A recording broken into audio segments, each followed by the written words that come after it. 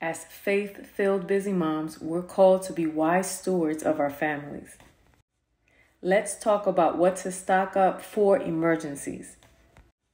For your home, water, 1 gallon per person per day for at least 3 days. Non-perishable items, and always check the expiration dates as well.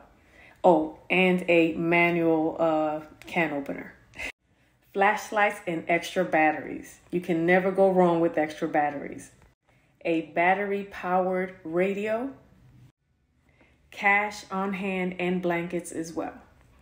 Now let's focus on your go bag. Make sure that you have a charger for each electronics that you're taking with you. Also a small first aid kit. If you can, put one in each go-to bag. And also have a pair of extra clothing and some sturdy shoes. A Bible and also snacks and activities as you're on the go. Copies of important documents and meds. Prefer natural alternatives to over-the-counter meds? Comment list below and I'll give you a holistic alternative.